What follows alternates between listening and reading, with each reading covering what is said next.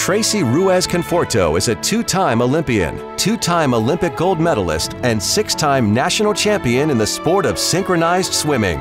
The 1984 Summer Games in Los Angeles marked the inaugural Olympic season for synchronized swimming, and Ruiz Conforto won the very first gold medals for solo and duet events.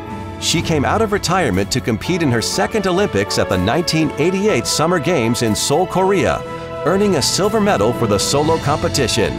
She also won the 1982 World Championship solo and figures titles and had wins at the Pan American Games for 1979, 83, and 87. During her 16-year career from 1973 to 1988, she captured more than 24 international and national gold medals.